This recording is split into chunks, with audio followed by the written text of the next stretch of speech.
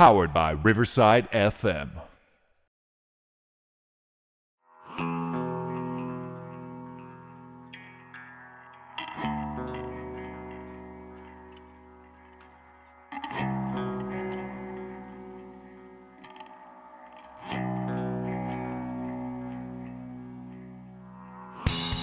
Pandora's box.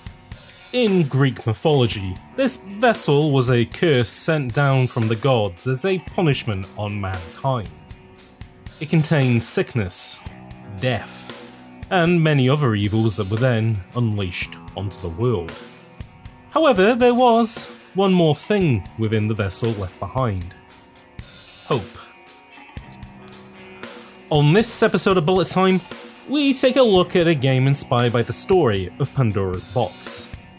One that hoped to live up to its namesake, despite containing its own fair share of evils. SparkUnlimited's 2008 shooter, Legendary.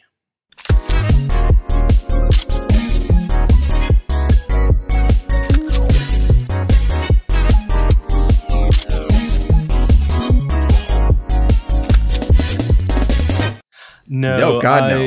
You didn't finish it? I have no idea where Kevin got to, but I played about as much as I could. I looked on YouTube to see how far away I was, and it was about half an hour. I put a few extra minutes in today, and I was like, no, this is shit. I can't. Like, I finished it because I thought that was the point. No, the point is to talk about it. No, I thought you were all. I thought everyone was gonna finish it, and I was gonna be the one. I'm pretty sure you're the only person who's actually finished the game. The correct thing to do would have been to finish, because we played a lot of other stuff which we've enjoyed so much. Some of these games I've enjoyed so much, I've done multiple playthroughs of them at different difficulties to see what the differences are, and all the extra game modes as well. But this, I was like, I fucking can't. My brain is like struggling to engage with this. I fired it up last night with the intention of like, yeah, I'm just gonna force my way through it, and I played for 1 minute, and I was like, no, I don't want to anymore, and. There's another game that we're covering for a later episode. I was like, I'm going to go play that. And then I ended up playing that for 3 hours. You know, I'm happy that my personal goal this year to play a bad game to completion has led to the two of you playing many mid to bad games and not finishing the one that was my goal. That is a weird way to think of it. We have a lot of bad games on our plate. As you've kind of alluded to. Hi folks, welcome to Bullet Time, the video game podcast which analyzes the shooters that missed their mark. And this is the first episode that we are doing of this podcast, although we have kind of done it in and out of order in regards to some have been recorded before and whatever, but this is the maiden episode that we're doing, and it is very much because, as you have alluded to, Nevyn, this was this was the champagne bottle that christened the ship. But the champagne bottle of mud. Yeah, the champagne had turned to vinegar, and the ship is the Titanic. So it's... I can't believe I'm the only one who finished it. I know. We're gonna have to dig into that. I mean, I'm gonna have to like make you like a fucking award or something for. You're probably the only. I bet you got an achievement for completing it, and you're 0.1% of players. 0.001% of players have this.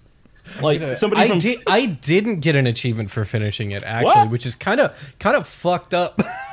I was about to say the PC version I don't think has Chivos in it, which is like, no, this is an Xbox this is the most fucking Xbox 360 ass game. Why hasn't this got achievements in it? This is prime Chivo material right here. Yeah. Yeah. Oh god. Oh my god. The game that we're talking about today, folks, is Legendary. But before we get into it further, first things first, I'm James from the Twitter page and YouTube channel Hot Cider. I am I know. It's so awkward. This is what I do. I come on a podcast and I ruin intros. God.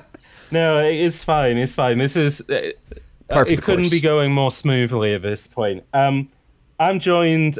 My guest host for this episode is the Pandora's box of video game literature himself, Kevin from PixelLit. Hello. That's a good one. I enjoy that one. That's pretty good. I like that. That's good. Yeah, I know. That's my plan for all these episodes. Whoever the guest host is, they're gonna have like a little custom introduction, because obviously Kevin's got the podcast PixelLit. He's going to be like the antagonist of video game literature. Sometimes this might work out in a funny way. Sometimes, as was the case when we covered Wolfenstein, it got very awkward very quickly. It was delightfully awkward. Yes. Can't wait to hear that. God. But joining us on this episode, I mean, they had to be on this first episode because of the game that we're talking about. The person who inspired pretty much the concept of this podcast, tabletop game designer Nevyn Holmes. Thank you for joining us. Hey, hi. Do I drop my ats? Yeah, go ahead. Yeah, tell the folks at home who you are, and then I have to ask them important questions. Questions. Great. Yeah. Hi, I'm Nevyn. I use they, he pronouns. I'm a queer tabletop game designer based out of Central Texas. I am an award-winning tabletop game designer. I won best... Goddamn right you are. Goddamn right I am. My game Gun and Slinger won Best Rules of the Year for 2022 in the Indie Groundbreakers, and that's hella cool. You can find me on Twitter at Fork20, and you can find all of the awesome game stuff that myself and my wife do over at Dinoberry Press on Twitter. Nice. Love that name. Yeah, it's a good name. It's a good name. She came up with it. I take zero credit. The logo of it's really good as well. It is just really cleverly done. It makes a good sticker. Oh yeah. Dinoberrypress.com/shop. There we go. Right into the merch. I know. Sliding right into Listen, merch. I might have to cover another print run out of pocket. It's not gonna happen. It's fine. We're going to try and use the podcast to raise awareness, because we don't want to raise awareness of the game we're talking about. So instead, we're going to use our power to raise awareness of helping you out of your pickle, which... it's fine. It'll be fine. We don't need to dig into that. By the time this episode comes out, which will be... Support Justicar, everybody. That's all we'll say. Yeah, and support Justicar. Go and support it however that's possible. A game which... Over on Dinoberrypress.com? Is that Dinoberrypress.com. Nevyn inspired this podcast. I kind of weirdly inspired Justicar, not massively, but I would say pretty like the kindling for the fire that became Justicar. Yeah, exactly. I gave you the newspaper soaked in oil, which kind of you had the idea of the fire I would say you actually gave me a Molotov cocktail. Yeah, you provided the rag into the alcohol. God. That would become the Molotov. God, this game has Molotov. Yeah, this guy said, "Hey, Nevyn, do you want to be on? Do you want to like be a guest player in a courtroom do you thing want to be I'm a doing? judge in a fake trial that we're doing in one of our tabletop and me, the little gremlin game design freak that I am, made a game. Oh yeah, and it was good. It's a and good then game. just kind of from there, you've been able to like develop it into something just way more fleshed out, and just like all the artwork that's been done for it looks fantastic as well. Sam's art is so good. I say all these kind words to then say, Nevyn, I know that you said that you were going to play one bad FPS game like for the year. Yeah. Why Legendary? Why? I can sort of see there's elements in there where it's like, oh, this is like Nevyn shit. Like all the monster stuff, I think is like, yeah, that's totally on your wavelength. Yeah, but then the rest of it is. We're gonna take a first? Does this release in audio only format? Right, it does. We're figuring it out. Yeah, we might record the video, but then we might do some. We might do some stuff with the video clips, but it'll mostly be audio. So if you, I'll describe whatever you put up. Well, for the audio listeners, the face that James made when he asked that question was one of sheer disgust. Legendary's been this thing for me. Right.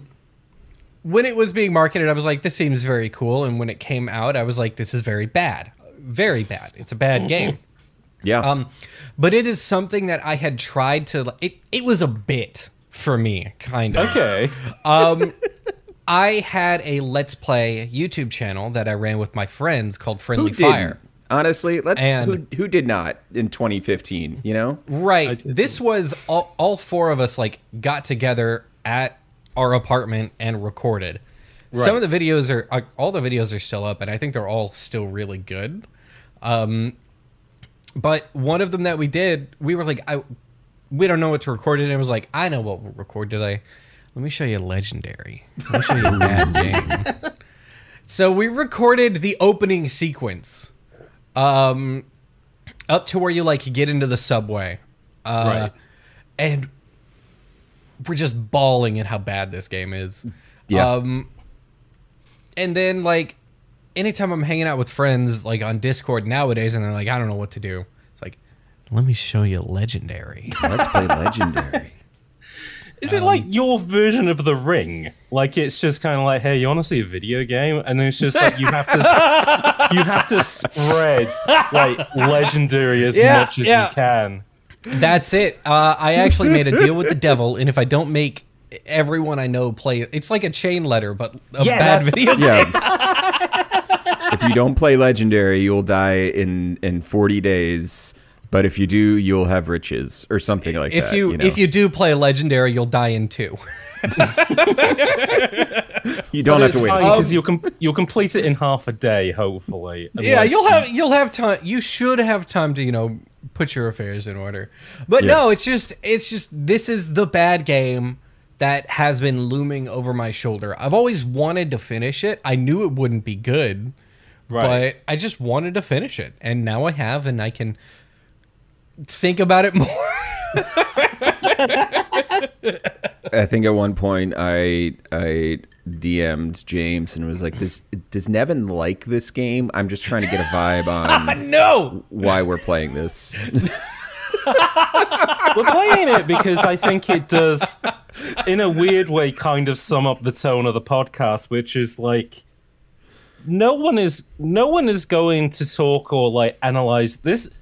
It's bizarre. This game, I think, is like completely memory hold by most people. I think like the only people now who have Legendary in their Steam list is that, because I don't even think you would get this in like a humble bundle. Nobody owns like Legendary as a game. That's the thing. Nobody has ever bought Legendary. It just shows up in their libraries. That's what I mean. Yeah, it's like it is a haunted game. It's I had that theory about the book Spooky Stories to Tell in the Dark, that it would just appear on your on your bookshelf one day. It never really you never bought it or would remember buying it. But yeah, Legendary, same thing. I don't remember actually buying it, and it's in my Steam library though. I was about to say, did you buy it for the podcast or did you buy it previously? Me? Kevin. Oh, I bought it for the podcast. Oh, okay, yeah, because Nevyn, you like I said, I've owned this game for a few years. God, I think I've owned this game for. I think I have also owned this game for a few years, because there was a time where it was like, I had just seen a screenshot of it and I was like, oh yeah, I remember the advertising of this game. Oh, I should just grab it. I want to dig into that real quick, because like, yeah, please do. How this game presents outside of the executable file that you run on your computer, kind of sick. It's kind of sick as hell. It's pretty cool. Modern day at the time. Early 2010. Late 2000s, early 2010s. Mid 2000s, whatever. We're in the aughts. Pandora's box gets opened in New York City, and you have to fight all these mythological creatures with guns. You have guns, not that the Minotaur doesn't have guns. That would be good, though. Yeah. It seems cool, right? Yeah. I want to fucking fight a griffin. It's the sort of thing that they would make like a 90s kit, like a Christopher Columbus, Jumanji-style 90s movie of, kid in New York, goes to the Smithsonian, accidentally opens Pandora's box, and then werewolves and griffins turn up. And this game is Chris Columbus' shit. This is a great idea. It wants to be a movie so bad. It wants to be a movie so bad, but it doesn't have any idea what telling a story is like. No, it is. I think it's interesting characters. You have kind of nailed upon the fact of like, as an advertising piece, this game like fucking rocks, because like the box art of it is sick as fuck. Like the logo is just a bit of text art, it's whatever. But like it's a guy like fighting griffins with guns, and it's not like serious Sam or Doom where it's kind of like a little bit too tongue in cheek. No, it's like presented matter of fact, and it's like this is cool. Yeah, I didn't realize until I sat down in front of this microphone how many thoughts I actually have about this game. That's great. I remember messaging you, James, like, do I need to like do research? I'm worried I'm not going to have anything to talk about. But there's so much about this game that legitimately could have been very cool and very It's good. urban fantasy. Yeah, like how often do you see that in like games? Not often at all. And I feel like the reason we don't see it a lot is because the things of it that we do get are legendary. People don't want to broach a genre or a style that the last time it showed up was bad. No. Yeah, because people look at the numbers and they don't think, well, if I do it good, I'll do better. They look at the numbers and go, well, someone tried it and it sucked, so it's always going to suck. No, which I think is like, this is the perfect example with Legendary, because it's like you can see in your mind like a better developer could take this concept and make a fucking sick game with this. Like all the components are there, but it's just the game itself is like, if they removed the fantasy element, if the griffins were just like robots or whatever, the game would still be really shit. Like that's the fantasy parts of it. The only thing that it has going for it is the concepts, and the concept only gets it past that initial section. But it was also really funny thinking about the fact that it's like, this is like the perfect game for advertising, because I can imagine like somebody cutting a trailer and it has that Metallica style. Like as he's like shooting people and whatever, it's like Legendary now out on the Xbox 360, coming soon to Xbox 360. But then you play and then game. The logo text slaps up and you hear the griffin like scream. Yeah, exactly. Yeah, just like that. The stinger shot is like a bunch of werewolves like hopping at the camera, and you're like, this game's sick as fuck. And then you play the game, and it's like, shit, how do we turn a trailer into a 4-hour experience? And they have no idea. Like all the music is, I know I know it's a little bit out of order, but I do just want to, because I'll forget to talk about it otherwise. The fucking music in this game cracks me up every single time it starts. It's so funny. Because I want to imagine that it was like they brought in they didn't have a band. They had a guy with a guitar with like 15 effects pedals and a drum machine. And they just wanted the guy and they said, give us kind of like Metallica, but not like a Metallica song. Give us like just ambient Metallica. And he was like, okay. It's the LaCroix of Metallica. Yeah, it's like water. It's a hint of flavor. Yeah, it's a record that was an empty record that was transported on a truck next to Metallica. Yep. Yeah, exactly. It's osmosis. They left the petri dish out overnight over James Hetfield's house, and in the morning. The penicillin in the middle, they used that to make Metallica.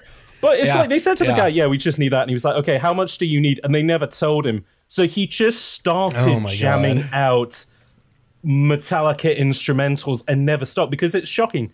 All of the music in this game, like every single encounter has unique audio to it. You can't tell because it all sounds... rumor is this guy is still playing to this day. Yeah, no, yeah, that guy They is never still took him there. Never stopped. Every time you load up Legendary, he actually gets a red live light on. And he has to play while you're playing.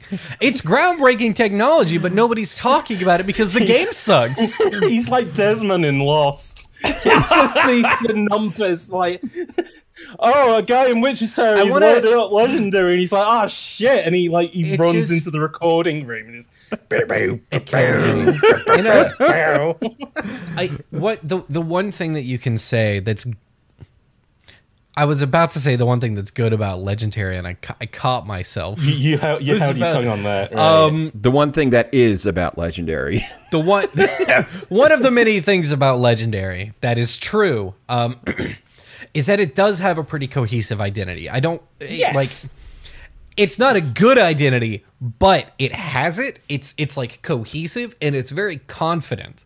It is overconfident in like how it presents. And that, I wish more games were as confident in their good stuff as Legendary is in its entirety. Yeah. Like this, like when I kind of said like this is like prime for a remake, it's because like it's like looking at a dish where somebody's made like a fabulous hamburger, but then the moment you cut into it, you realize that it's like a plastic bag filled with air.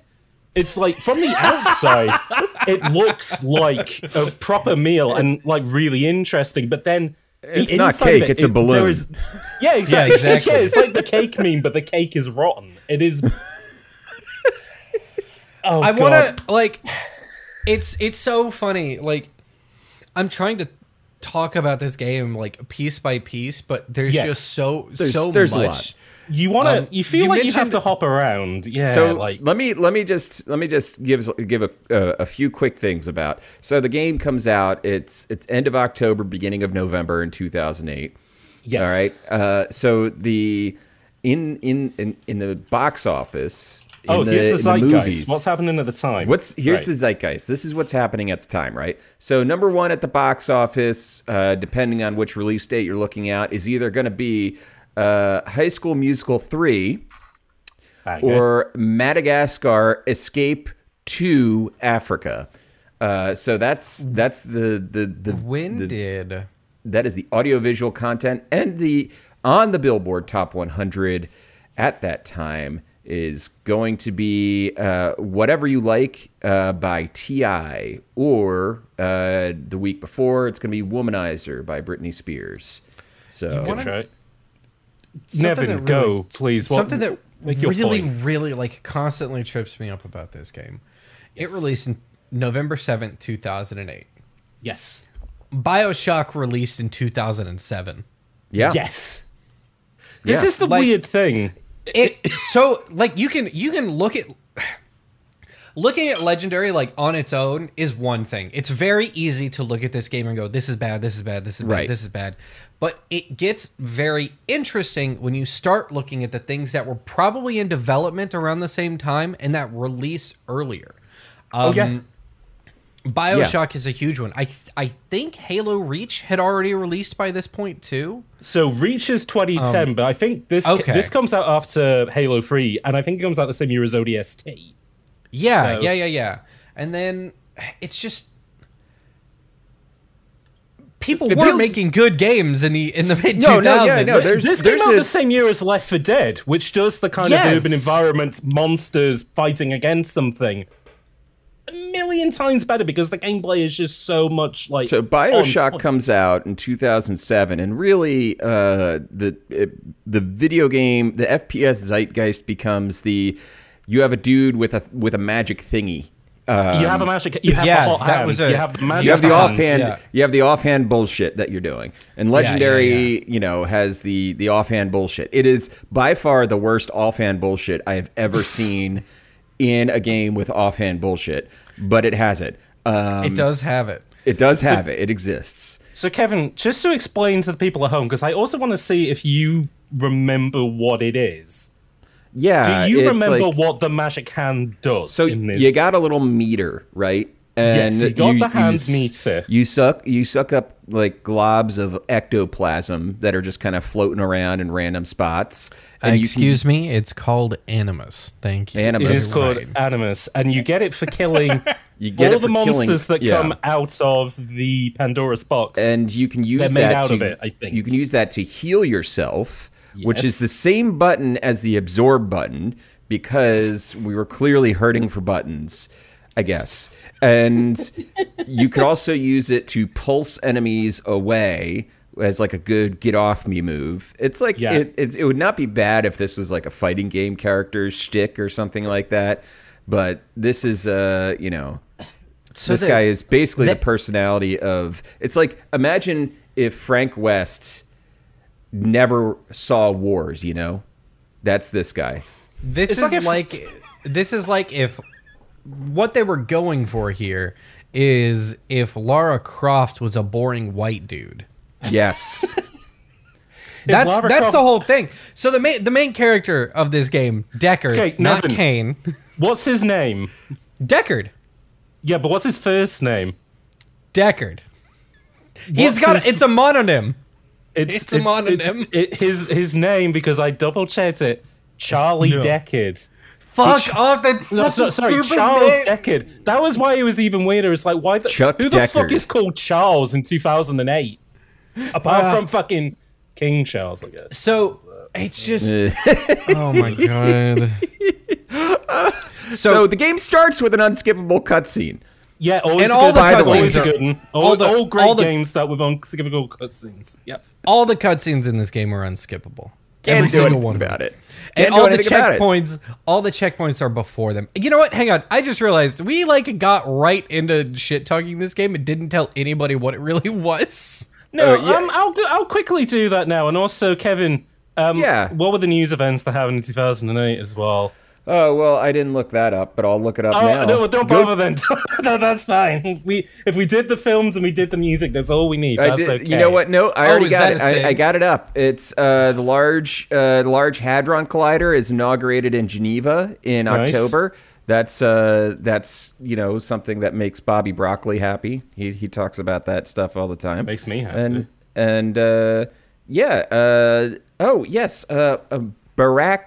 Barack Obama was elected president of the United States only a few days before this game came out.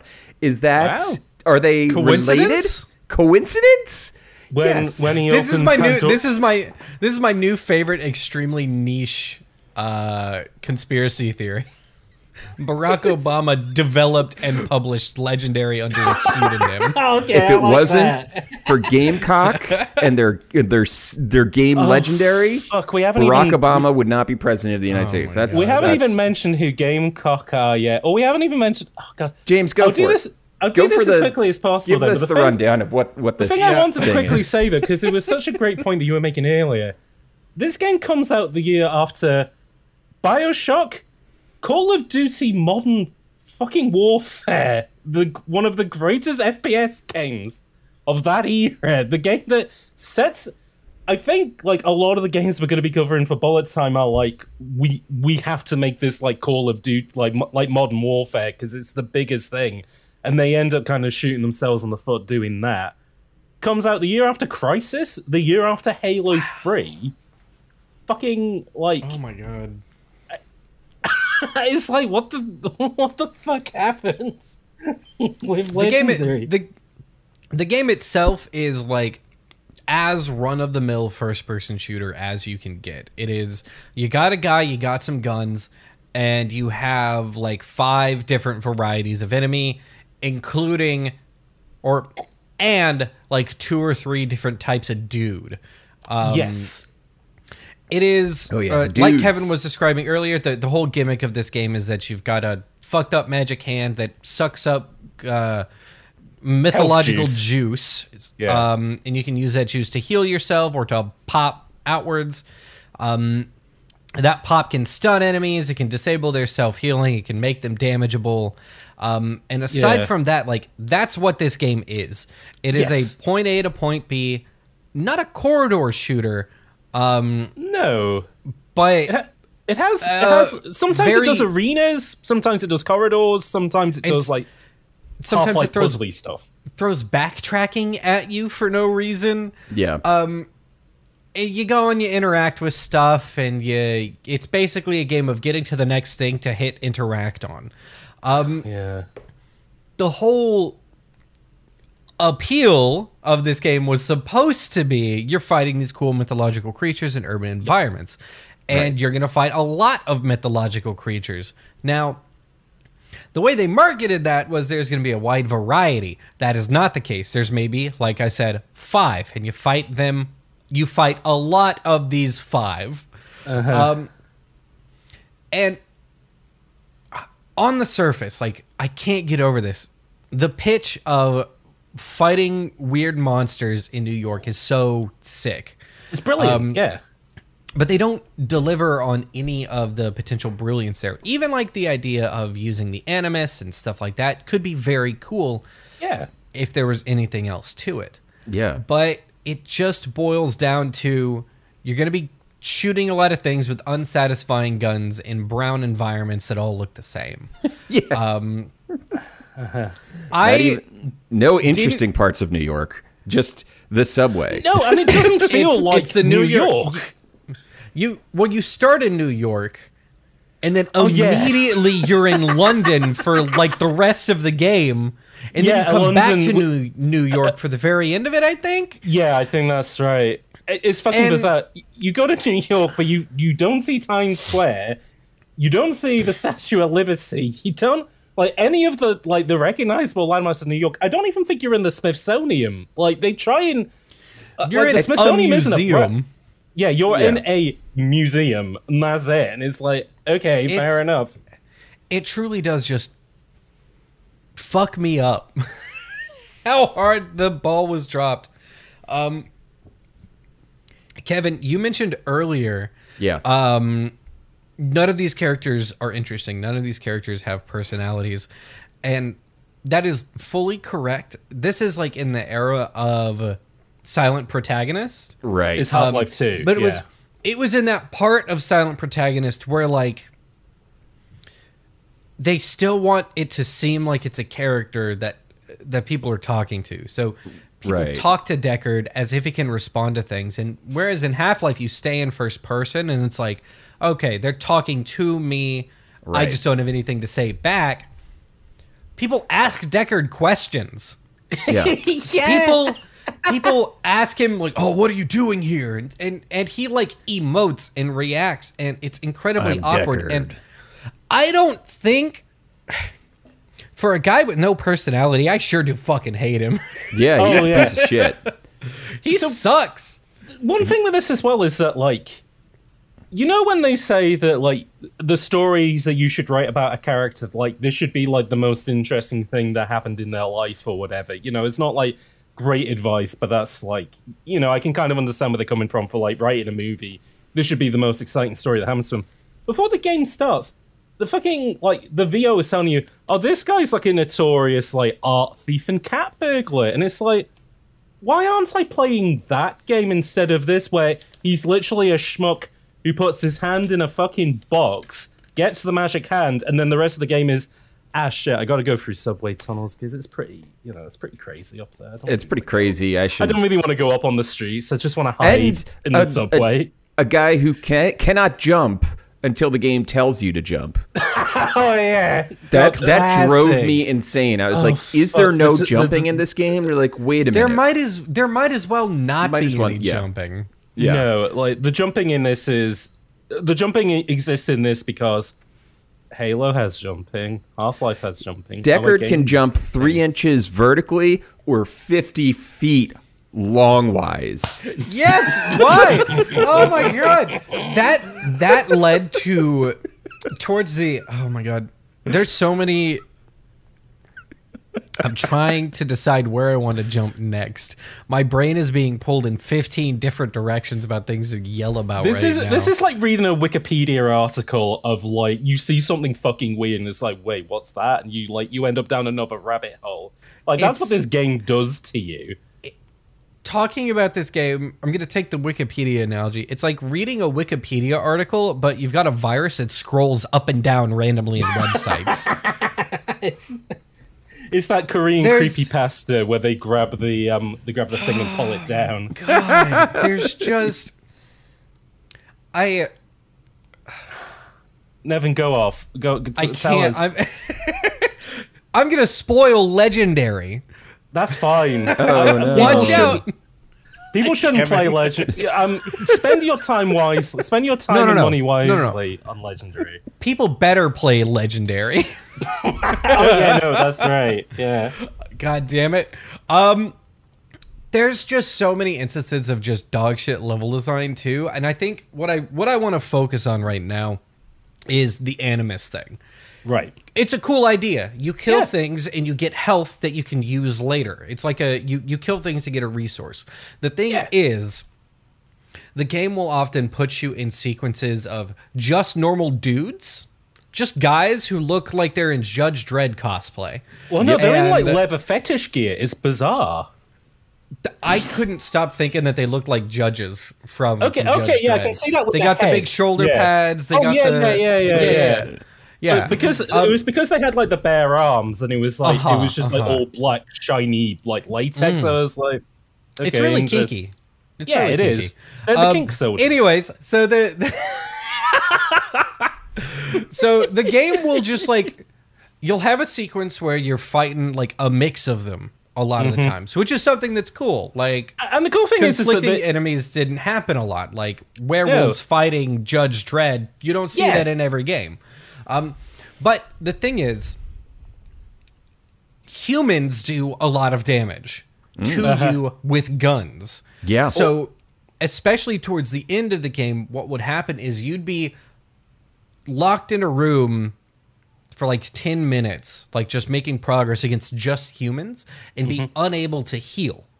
Right. Because there's no boys, and humans don't drop animus because we're not mythological creatures. Duh. There's no consideration for that. But in some parts of the game, they'll put little orbs of animus around for you to find and suck up. Yeah. But they just like forgot to for a lot of encounters. So some of the later game combat, like you get to the end of the game. It's like the last level of the game. The whole thing you're doing is going up the big bad's tower. His name is LaFay before you try to pop quiz me. A fucking bad guy who's given... They just talk to him like, oh no, LaFay's... Who the fuck is LaFay? Anyway. LaFay has got it.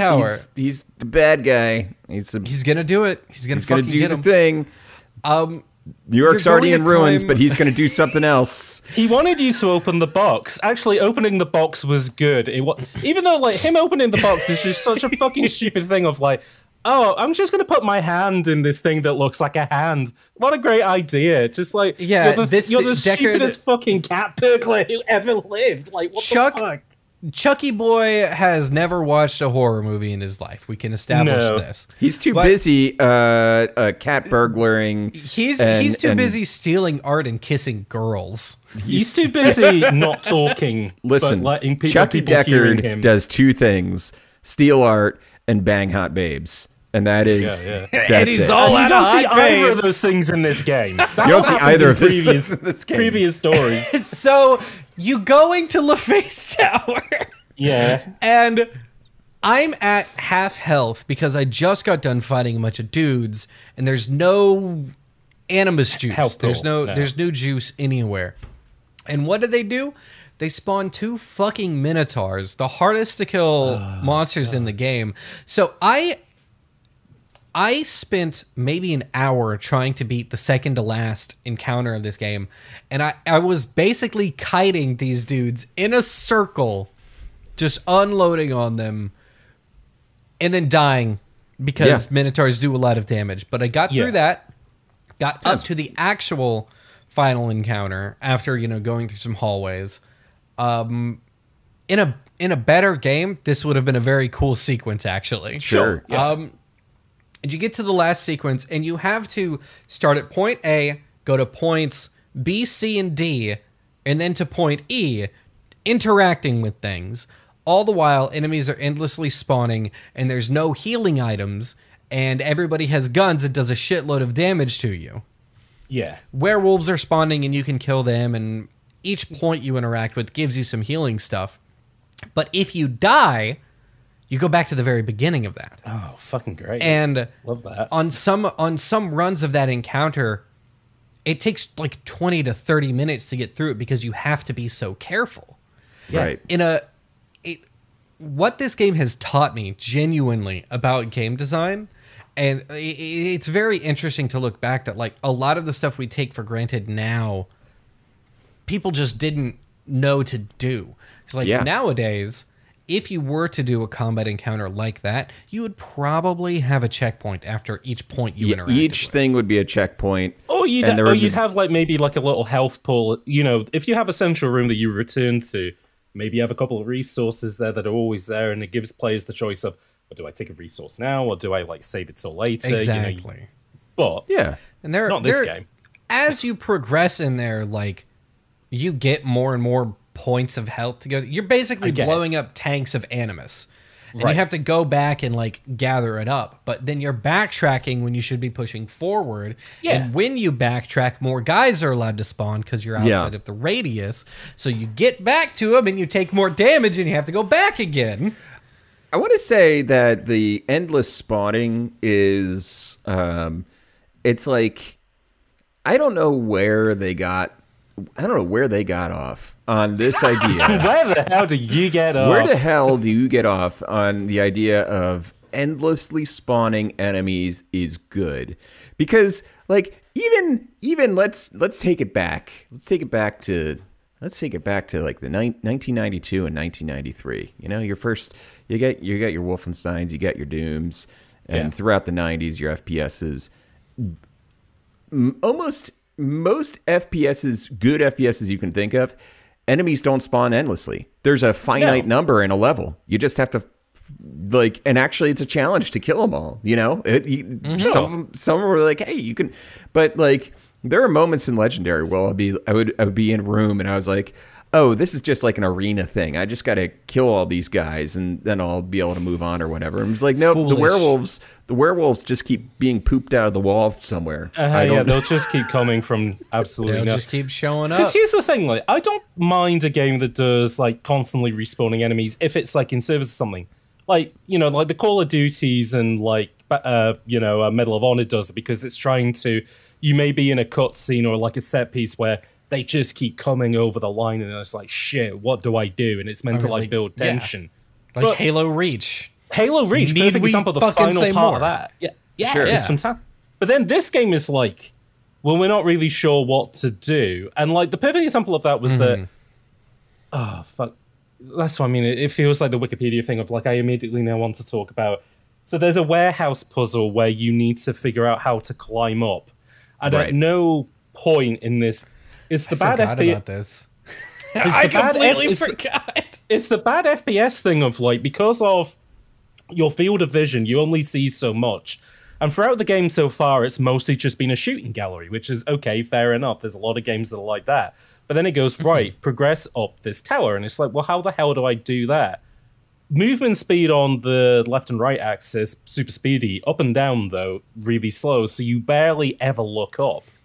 And I pushed my cat. I had to end up looking up the fucking solution to this because I'm stuck in a room with constantly spawning werewolves. And it's like, okay, they want to give me health for something, but I have no idea what. I look it up and they go, oh, there's a chain in the room. And I'm like, where?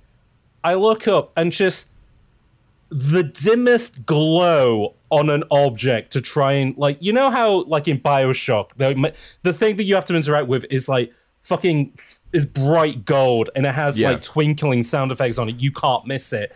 They do that here, but it's like the slowest pulse, and it's like, how the fuck? Too, like it was I meant to think about it?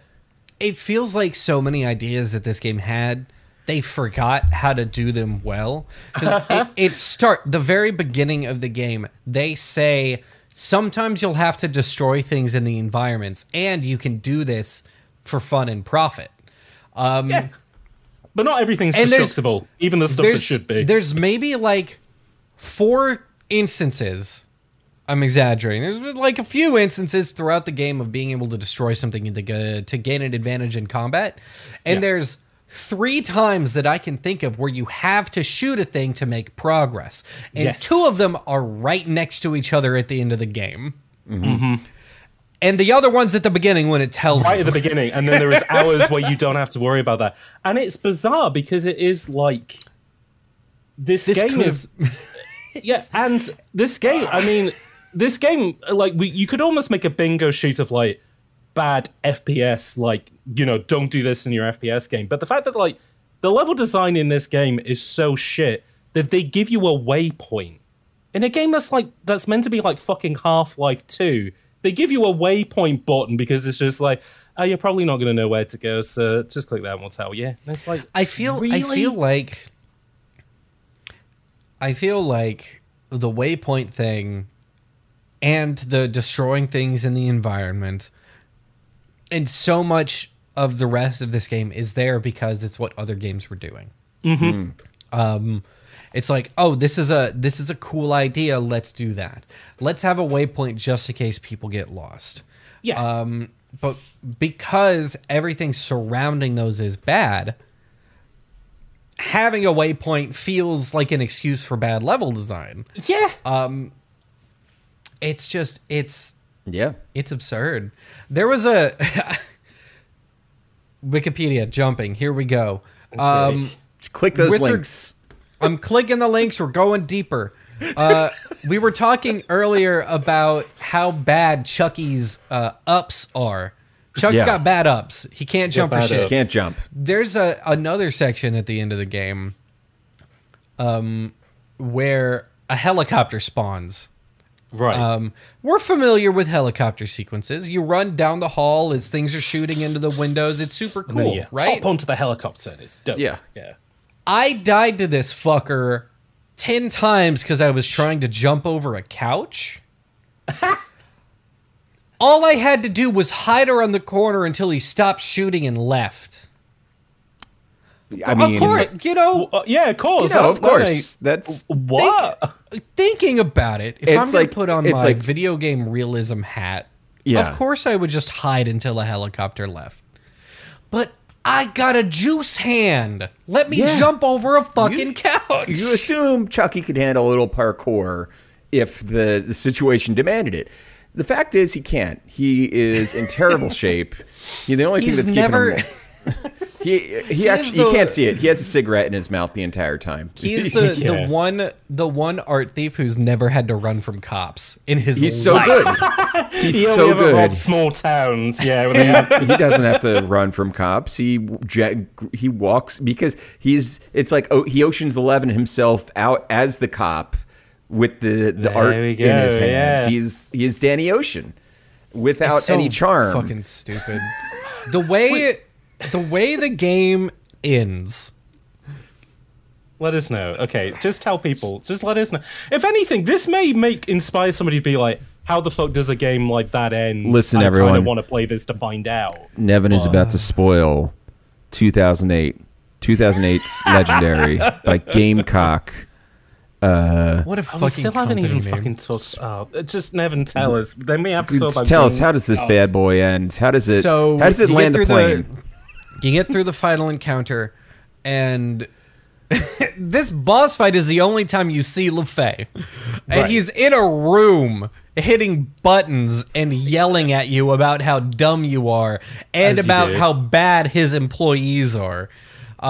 You overload Pandora's box and it explodes. LeFay gets thrown onto a spike by a griffin and then falls all the way down his tower into the void. You don't see him dead, so keep that in mind. Pandora's box blows up. You survive. The one named military guy comes up to you and is like, "Oh, Deckard, you lived. Wow, how the fuck? What the fuck?" And then he pulls out a syringe and goes, "We've got to study the signet. I can't risk asking you nicely to help us." And he knocks you out with the fucking syringe. Okay. Then it cuts to the art mode, when they're doing the motion comic shit. Oh yeah. And yeah. And it's just the girl. There's a woman in this game. Yeah, you meet the woman for a little bit, and she's just like, I'm surprised you're still They alive. fridged You're her. going to have to go to London. They fucking threw her in a fridge. They threw her in a fridge. Sorry, it's a trope. When you fridge something, you introduce it and then you put it away. They fridged her. They fucking did, didn't they? Yeah. And it's her saying like, "Oh wow, they were dicks and they didn't even ask Deckard. Good thing he escaped." Credits roll. It's like I want to exist in the universe where we got Legendary You need 2 an epilogue Electric to that. Boogaloo. Yeah, like what the fuck? Nowadays, if Legendary had released nowadays, we would have gotten DLC. Oh god, yeah, we would have got Asura's Wrath where they actually add the ending on in DLC. Oh my god. Can I ask, is the credits is the music over the credits? Okay, Or is it Benny Hill I music, thought which it would might be much more... It's I actually wanted to talk about the credits real quick. Yeah, go for it. So, and this will segue into Gamecock and who they are. this will segue into So- SparkUnlimited, which I feel like we need to touch on a tiny bit. Yeah, let's talk about them. The credits for Legendary are 380 people. I have them pulled up right now. Wow, okay. 273 developers, 107 special thanks. Wow. In the special thanks section, almost everyone has a nickname. I sent you one of these nicknames. You did, yeah, fucking I got it wrong, unfortunately. oh, that's But okay. it's Jake Animus Pants Eaton. Animus Pants. No one called this guy Animus Pants. There's some other good ones in here too. Pillow Lips. What do we got? Taco Tour. Hey, Johnny Fuckface over there. But that's what I mean. Like a nickname is usually like, Pippin. they call him Sniffles because he always has like a blocked nose. Nobody's going Animus Pants over there. And Well, it's it's what? because he's got the healing juice between his. Between his legs. Yeah. Yeah. No, he just walks into the office and his trousers are just like constantly sparking. Because you suck up the animus. It's so bad. You suck up the animus. There's one in here in that his I think is pants. very funny. They named an individual, and then in parentheses they say, "Someday I'll play one of your games."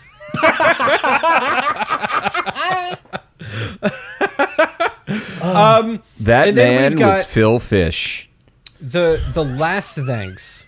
The last thanks in here is my annoying siblings, and then it lists the siblings, and Okay, then cool. all the homies and all my special lady friends. Wow. That sounds about right for this game. I can't. I would. This game wants to be a cool dude in a leather jacket. I was so going to bad. say this. The way that I just. I mean, I gave this a meaner name to other people, but the way that I would describe this game is that it's stupid Half-Life. As in, what's all the cool things that like a football jock would like? And it's like, yo, I've been reading about like these like mythical creatures. Yo, I've like been reading griffins about and minotaurs shit. and shit. Yo, imagine I it's just bet like a griffin Minotaurs. I bet Minotaurs play really good football, dude. I'd love to Yo, shoot one with imagine with a if just fucking like, saw. you know, if you imagine you were like mercenaries like Sam Fisher, but you were fighting like werewolves. What the fuck, man? Wouldn't that be so fucking dope? It's like, yeah, it would. But it's stupid fucking Half-Life absurd. also in regards to like, again, this game is like my favorite version of this trope, which is something that I'm coining now, but we talk about it in another episode, which is jobbers. And you know exactly what I mean in yes. regards to. So Yeah. you know in Half-Life they have, Mr. Dr. Freeman, I'm gonna run off ahead, and then like they'll get attacked by a head crab, or they'll get sucked up by a mollusk.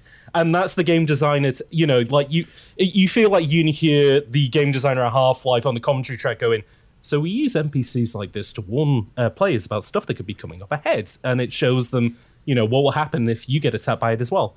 This game does the fucking jobber thing once every 15 seconds. They're everywhere. You meet up with a Black Ops guy who go, "Oh, Deckard, you're alive, thank God. Hey, stick with us. Strength in numbers, all right?" You've never seen him before. Yeah, never seen him before. You've never met this man. You will meet up with you meet up with an NPC, like a brand new NPC, every 15 fucking seconds, and they walk off ahead, and they'll like a piece of debris will fall on their head. The fucking frog guys will barf lava on them. They'll just get fucking sucked up by a tentacle. Just werewolves. It happens so often. And then you are in a firefight and you go into another room and there's another fucking guy and he goes, "Oh my God, I'm so glad that you were able to survive that on your own. But hey, stick with me, okay? And we'll and then again and again and again. And stick with me, buddy. I've also survived on my own thus far. Yeah. Let's work together. What's this thing on the floor? Kaboom! It's like the Naked Gun. It's like literally, it was like if there'd be like a fucking dominoes row of hundreds of guys just getting like offed in all these different ways, but they all say, "Oh, thank God, Deckard, you were able to survive that." Oh, by the way, Deckard, you're the coolest dude ever. Yeah, by the way, so cool. Hey, and we're not going to tell you off for fucking opening Pandora's box. They fucking forgive him for that pretty quick. So, hey, Deckard, you're really cool and hot. Can I have a smooch? Oh no, a werewolf. Yeah, no, a werewolf. James. What? Yes. Tell us about Gamecock. Right. Well, first things first, I'm going to tell you about SparkUnlimited, who are the people who made this game. And just up front, I just want to say that, like, I obviously on the podcast, we're not really going to dunk on developers or anything because, like, there's all sorts of things that went into, like, you know, budgets and stuff like that. But this is a really interesting case because, like, their first game was a fucking Call of Duty title. They ported Call of Duty 1 from the PC to consoles as Finest Hour. So, like, that's pretty, and like, it's the highest rated game as well. That's a fucking pedigree. Like, they're the guys who brought Call of Duty to consoles. So, like, the game that's going to define shooters for the next 2 decades. But after that, they're contracted to do 2 games. One which is this, and another one which is called Turning Point Fall of Man, which again is another, it's not quite urban fantasy, but it's set in New York, and the whole point is, the concept is, what if the Nazis were winning World War II and they invaded New York? And so you have this really interesting opening where you see like blimps with swastikas on the side of them come into New York. You're welding on the side of like a fucking tower. And so you just see all this New York iconography getting attacked by Nazis. And then the game is exactly like Legendary, as in cool opener, immediately turns to shit. There's like no interesting stuff to it. And Legendary advanced this formula by just getting rid of the cool opener and being shit immediately. Yeah. Both of these games, though, are rated like, they're both like 50% on Metacritic, and they're just like, cool. I keep tapping my mic because I'm so excited. Sorry about that, folks. Excited or furious? A little bit of both. I'm excited because I'm furious, and I'm furious because I'm excited. But somehow, like, they both put these games out and people are like, cool concepts, but these shooters are mid as fuck. They don't feel good to play. There's nothing interesting in them. And then, for some fucking reason, Capcom hands them the keys to the kingdom. Because, so you mentioned Phil Fish earlier, Kevin, which is so weirdly prescient because, and I'll do this as quickly as possible because it's not totally to do with the game, but it is like a weirdly interesting bit of history, and especially for these guys. So in 2010, Kenji Inafune, who's the Mega Man guy, but he's also like a pretty big cheese in Capcom, he's responsible for Dead Rising and stuff, which is like this big hit that they managed to have in the HD era, and it's like a new original IP. He's at Tokyo Game Show and he says, Japan's dead. Like, all the developers here, they can't make good games anymore. You got to go west. That's where all the good games are being made. And like Phil Fish said something similar, which is like, you know, Japanese games industry dead, everything's moving over west, which is such a weird thing to say at the time. And like, since then, they've both been kind of proven wrong and, you know, whatever to that. But Capcom were being squeezed like, well, I mean, it was the HD era and we were about to go for a fucking financial crash. So it's like, okay, right, let's look at Western developers and see what we can do. SparkUnlimited are given, they do Lost Planet 3, which again, Lost Planet's this new, it's a HD franchise that they make in that era. It does pretty well, and so they get the keys to the kingdom on the third one. And they make a fucking Ninja Gaiden game. This venerated series, like, there's really, you know, it's always been quite niche, but it's like, you know, it's Team Ninja's baby. But they put them on it, and they're like, we want you to make the American Ninja Gaiden. And both of these games are notorious flops. They're both like 20%ers on Metacritic, and like it boils down to, like, they just, both these games didn't have the budget they needed. They didn't have like the talent on it that they needed, and so both those games fuck up. And poor SparkUnlimited, they're closed the next year. Those developers go off elsewhere. But Grant Kirkhope, by the way, did the score for that Ninja Gaiden game. Oh God, really? Yeah. Uh-huh. It's so unfortunate too, because like looking at this Ninja Gaiden game, it's actually kind of fucking sick, like aesthetically. Yeah, it's very cool. It's kind of like the newest Prince of Persia. Yeah, it's slightly cel shaded. It has kind of like an American comic book look to it, and like in motion, it looks really neat. Book. I'm looking at it right now. It's very cool, and it's also very self-aware and tongue-in-cheek and like a B movie. I'm here for it. And Lost Planet is like kind of a cult classic. Like that's Lost another Planet one. Is cool. We might talk about Lost Planet here at some point, but it'll be one of those things where it very much skirts the line of missing its mark, because I think the trilogy did like relatively well, but it's just this third one, it just kind of so like that's the weird thing about SparkUnlimited has like a weird history. They have great ideas, but they never quite nail the execution, which I think is a shame. Gamecock, on the other hand, is a completely different thing, which is so. Gamecock it's founded by a guy called Mike Wilson, who he gets his start being in the marketing department for id. So, fucking the reason why Doom is a mega success as it is because they lean very much into the heavy metal album cover side of it. You know, the fact that this is a game you've never played before. This game is gonna tell your parents to go fuck themselves, and you know, all that sort of stuff. And it's like, damn, this guy knows what he's talking about. And from there, he kind of sticks around with those guys. Mike Wilson is the guy who coins for fucking Daikatana, John Romero's gonna make you his bitch. The fucking famous poster that comes out. The most notorious thing of that game is that was a Mike Wilson idea. But he leaves it and he forms a developer called Gathering of Developers, and they publish a couple of things. They go under because they published the Guy game, which was the Guy. You mean the game for guys? Yeah, the game for guys. The PS2 game, which was full of clips of like scantily clad women, which they had to remove from store shelves because one of the girls turned out to be underage. Oh my god! Wow. Yeah, fucking that was what brought the end to Gathering of Developers. He then goes on and forms Gamecock, which is we have this anarchic rock and roll spirit to us, to the extent that Ken Levine wins an award at some game ceremony, and they storm on stage while he's giving his speech dressed in chicken costumes, and they're like dunking on him. And like all the games they want to.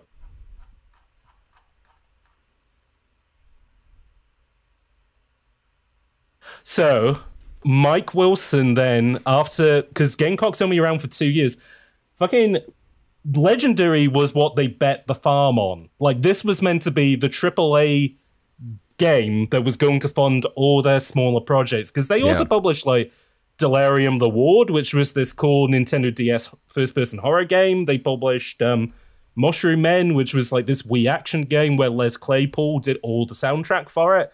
But Legendary was meant to be the big, like an EA style. That's like the big FIFA project that funds everything else. To borrow a term from Blank Check, it was supposed to be the guarantor for the rest of their blank checks, so to speak. Except it never guarantored. No. So with Mike Wilson, they wrap up Gamecock. Not the Beach Boy. Not the Beach Boy, no, because fucking this game, Legendary, was meant to be the guarantor. This was the big AAA game that was meant to fund all the other stuff. That goes tits up, so Gamecock only exists for 2 years. the year afterwards, him and the people who formed Gamecock go off and form Devolver. And wow. Yes. So wow. all that kind of anarchic spirit and sort of like, you know, we're not going to be like regular publishers. We're going to publish stuff that's cool. They figure that out with Devolver, but I think they also figure out we're not really going to do big games now. XBLA and Steam have become these kind of like ecosystems where, oh, let's just focus on small stuff because it's less, you know, it's less of a risk. I'm sorry, I have to apologize. I just put Mike Love and Brian Wilson together and said Mike Wilson was a Beach Boy, and that's on me. For all you Brian Wilson fans out there, I'm very sorry. Continue. Whenever for some reason, whenever I say Mike Wilson, my brain wants to, like, you know, on a phone autocompletes and it's like, oh, do you mean duck off? My brain autocompletes it to Mike Jones, the fucking Houston rapper, which nobody's thought about in about 10 years. But sure. Wow, deep cut. Yeah, Nevyn, have you got any thoughts on Mike Jones still tipping? So, Legendary is not.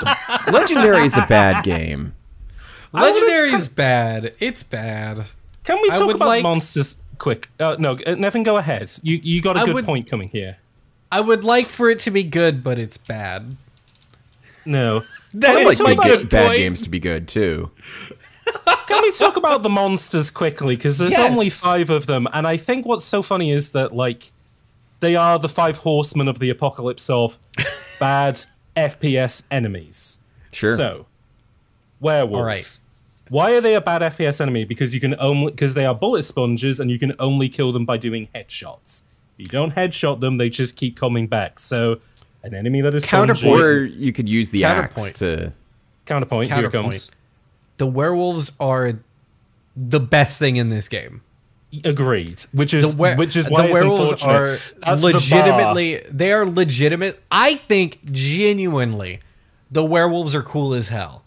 The designs are cool. Who cares if I thought that they were rat people first? I thought they were. I thought they were rat men for a little while, and they're like, "Oh, they're supposed to be werewolves." Got it. I love a fucked up little freaky guy. We know this about me. I love a freaky little guy, and these werewolves are fucking wiry, freaky little fuckers. Just going in like this at you. I feel like I would walk into a bodega and a werewolf would be there wringing its hands going, hello, could I interest you in some Whoppers or Doritos? Or you just be like, can I have the Savusier from like the top chef? And he's like, of course. And just like his hand. Just his hand just goes. It's like out the door and then back in. Yeah. I legitimately like this take on werewolf design because the design is cool. The design is very they cool. Suck. I like how they're bouncing on everything. They're climbing on walls. That's cool. They feel like a fucking animal, like a powerhouse. Yes. They take a lot of damage. I played on easy and I still had a shit time. I also played on easy. I was like, not for this podcast. I'm just gonna phone it in easy. Who are you trying to? What are you trying to prove? To who? I'm trying to prove that I can finish a legendary. I'm 1/3 of the people on here has finished this bad video game. I like having to shoot the head off the werewolf when they're dead. I think it fucking rules. It's one of the few like thematical things that this game gets right and like executes on. And I think that the alpha werewolves, those are the bullet sponge ones. I think those kind of suck. But as you are shooting them, you do see the meat of the werewolf, and that is true. That's a nice touch. Yeah, it's cool. Counterpoint though. Werewolves. What's the thing that we know about werewolves is that sometimes they're humans, sometimes they're wolves. Ergo, why wasn't that the mechanic? Why weren't they just biting human guys and turning them into werewolves? Shooting a head off a werewolf doesn't feel that. I don't know what lore they pulled that from. That's like that's a zombie thing that you have to remove the head. It's really because nobody has silver bullets, James. Okay, fair enough. Yeah, There's all no the silver bullets silverware in got this. melted down. There's no silver in New York. It's just Yeah, boxes. what they actually did is all the silver they were going to use to make the bullets for the werewolves in the game, they actually used to make legendary, which was the silver bullet for Gamecock. Yep, there it is. There we go. It was a long walk off a short pier I just took. Yeah. You coyote timed for like The funny thing is for like that the 30 werewolves seconds. The werewolves are like the enemies that you see 80% of the time in this week because they don't introduce them off the map. The enemies that they introduce first are these fat little toad guys who just like roll around and The go like salamanders. yeah, the Yeah. little salamanders who I like love burn these Fire little salamanders. I They're- love them, but then they're gone. You don't see them after that. They're just No, they do. gone. They show up throughout the entire game. They're not in London. They are in London. Are you sure? Because I was They in are- London earlier and I wasn't seeing them fat little buggers. And I Well, wanted you to. were in real London. You Okay, there you we walked go. it down That's to the where shop. I was going wrong. Yeah. That's the problem. Because yeah, the London in this game is like it's not fucking London. It's like a little parish town.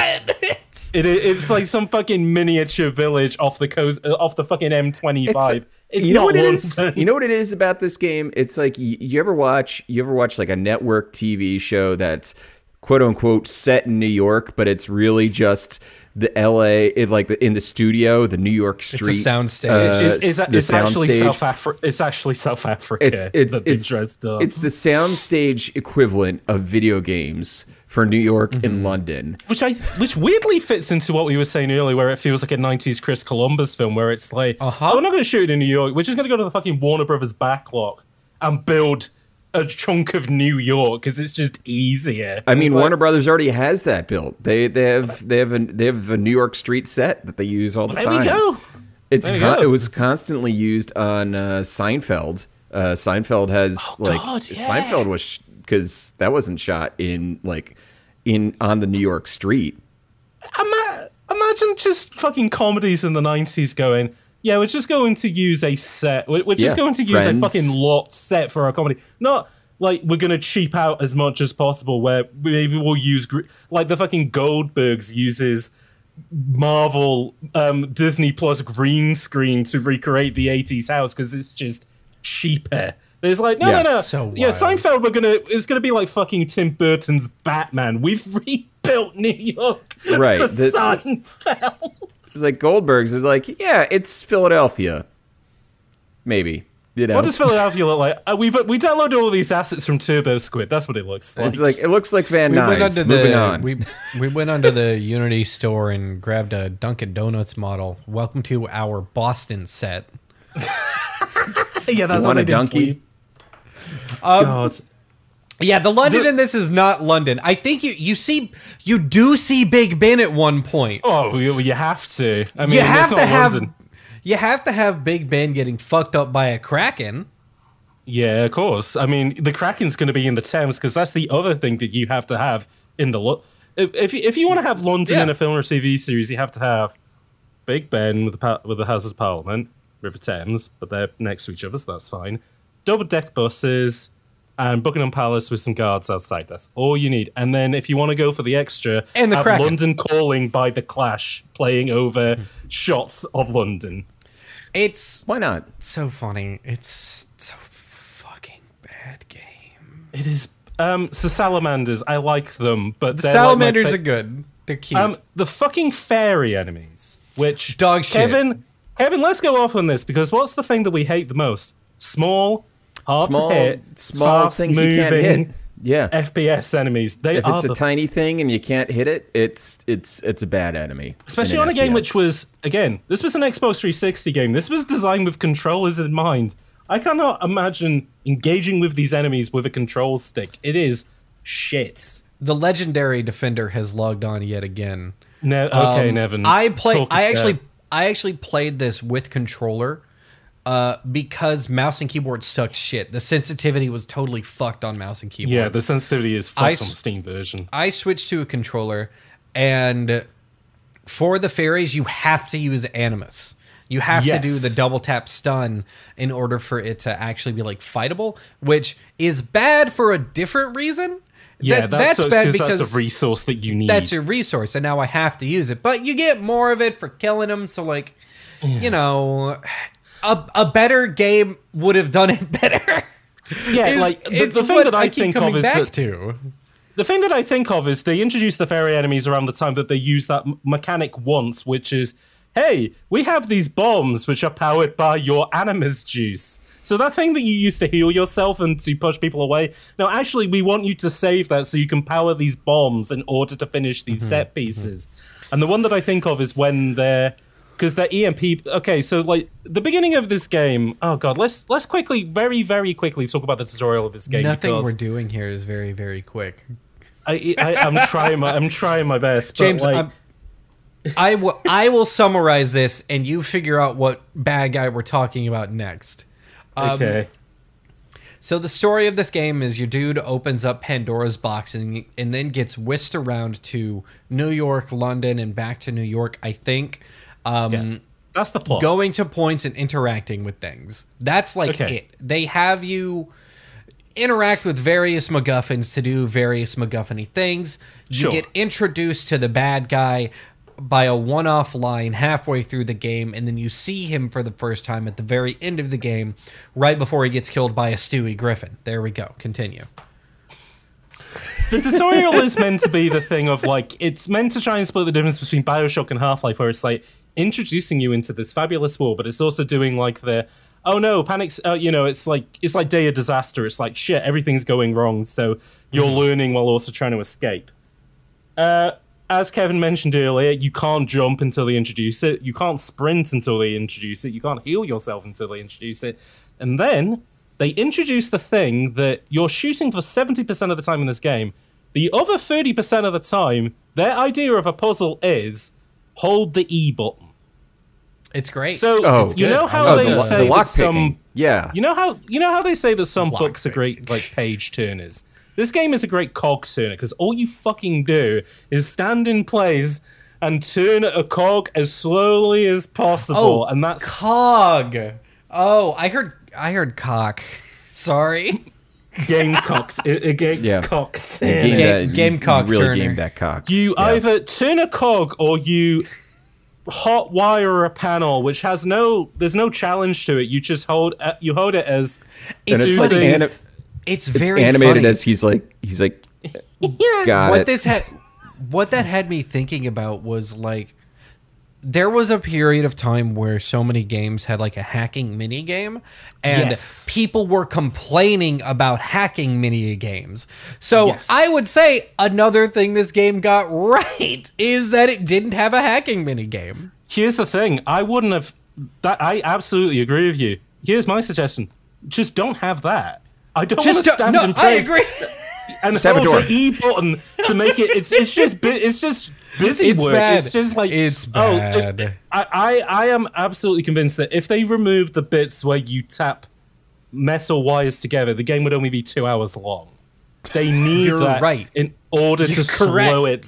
It's a solid 30 seconds of just staring at this guy. That's because the thing. 30 seconds, 200 times. That's that's nearly an hour. Hopefully, you got 6,000 seconds.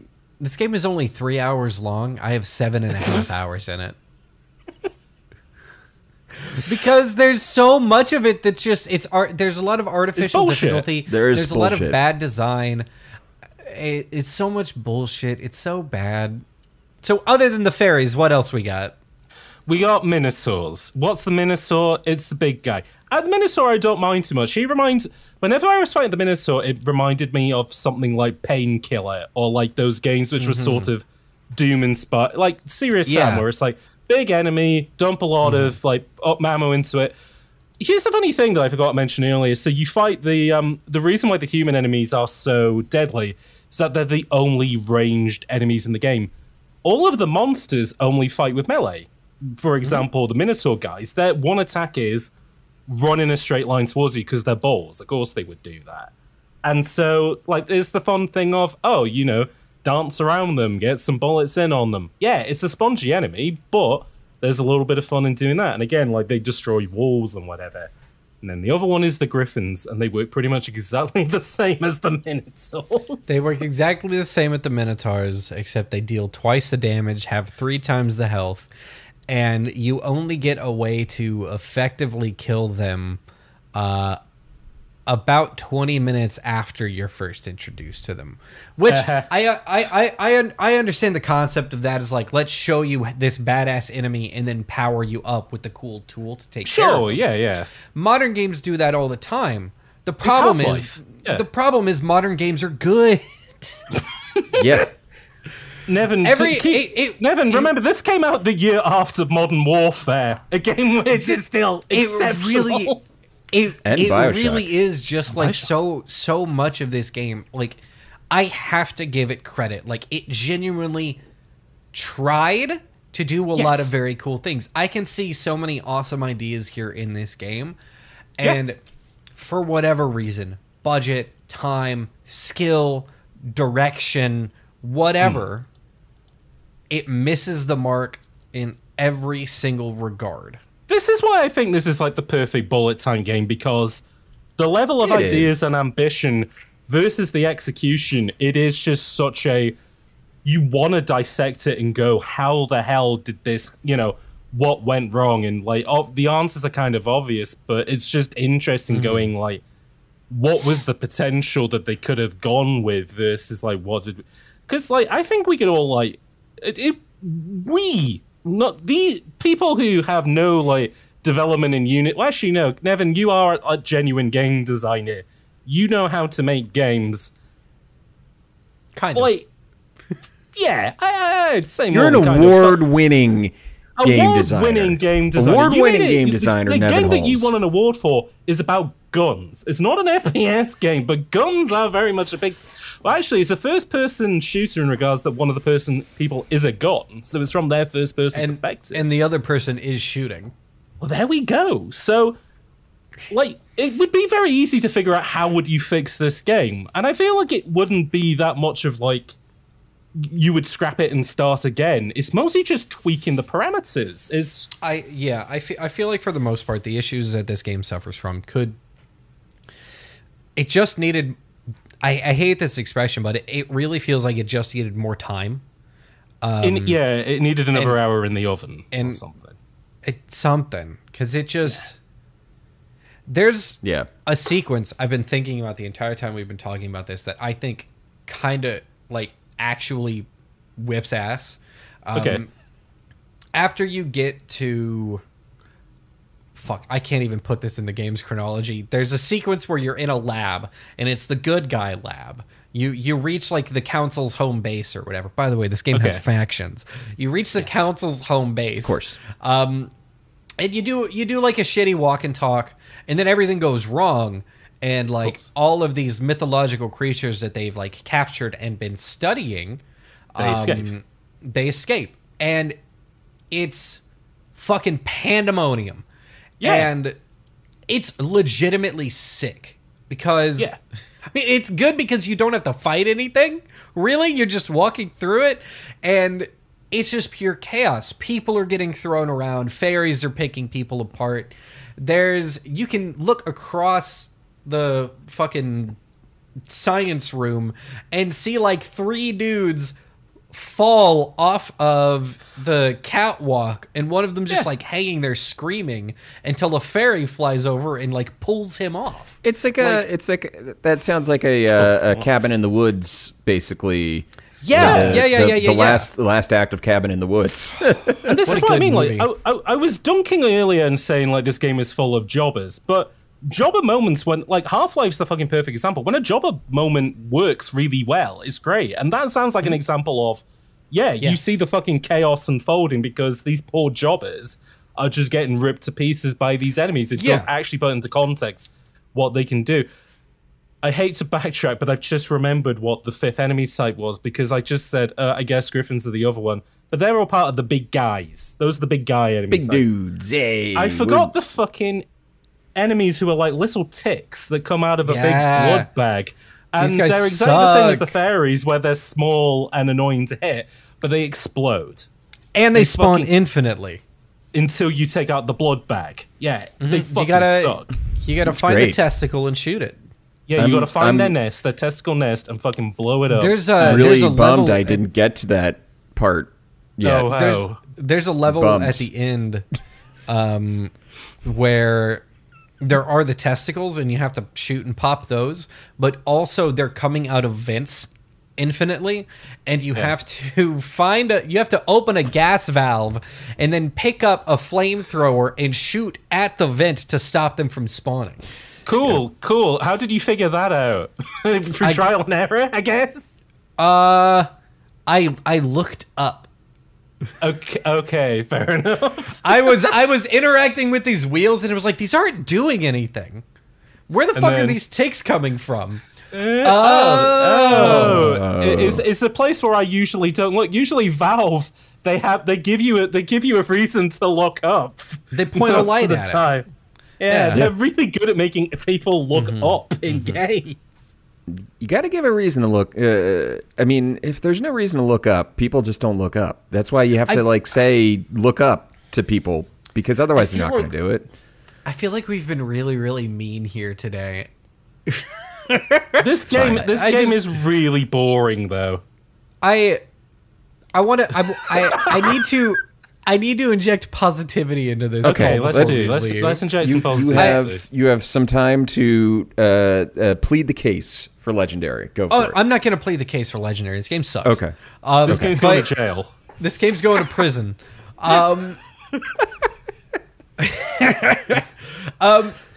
Something to note is that everyone, when they're working on something like game design, starts somewhere. I have no idea how long the team who worked on this had been working on game design. No. But whether they were fresh faces or had been at it for a very long time, if they're still designing games, they've probably gotten better. Of course. So to the listener, if you are working on something, every now and then you're going to make something that's bad, whether you make YouTube videos, video games, tabletop games, music, art, whatever. You're going to make a thing that's bad sometimes, and you shouldn't let a bunch of nerds on a podcast stop you from doing that. No, absolutely not. People should be allowed to make mistakes. And I think in regards to Legendary, we want to like this game. This game has got a lot of cool elements to it, but it just drops the ball. And I think it's okay to just be like, yeah, this fucking sucks, man. But, learn from, look at what you did. Take what works from, it's bad. It's a boring game. But you know what? You tried and you have some ideas. So round 2, buddy, let's move on. I think I think that it says a lot that people who worked on this went to do Devolver stuff, which is almost universally pretty killer. Oh yeah, absolutely. So it's okay to make bad things, and you should make bad things. Yes. Make a lot of bad things. Just make so many bad things. The first what's the Adventure Time quote? The first step, or sucking at something, is the first step to being kind of good at something. Well, there we go. Yeah. And what's his name? Ira Glass has a much longer and more eloquent quote about how you when you start out making something, you're gonna suck, and then you're gonna get better, but then you're gonna still think your stuff sucks, because even though your skill increases, your taste also increases. There's always going to be that gap between your taste and what you should be making and what you can make. And then eventually the idea is you get to a point where they kind of, intersect. I hope what people take away from listening to this isn't just like, oh, these dudes had fun hanging out and tearing into a game. But I hope that we succeeded in talking about why these aspects of this kind of fall short and in what ways they could have been better. And I think it kind of boils down to, why does this podcast exist, which is, well, why don't they just talk about good FPS games? That's boring. What I love about Legendary and the Xbox 360 era is just the fact that there were all these kind of attempts and ideas at trying something that wasn't maybe they were inspired by Halo or Call of Duty, but people wanted to do something with it. They wanted to kind of expand the scope. And maybe they didn't have Microsoft backing. Maybe they were a bunch of new developers or maybe they were some old stalwarts who didn't know how to adapt.